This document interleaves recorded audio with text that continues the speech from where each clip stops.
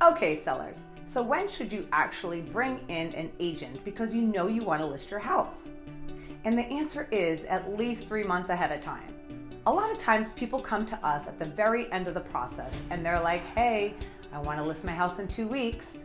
This makes us have to sprint to the end in chaos. Chaos of trying to get things prepped, extra decluttering, reorganizing. These are things that we have to do to get the house in top-notch condition to put on the market.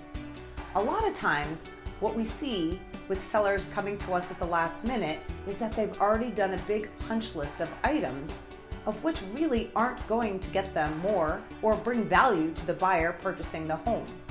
But if they had started with an agent at least 3 months in advance, they could have had a very detailed punch list of things that are going to specifically net them more money at the end.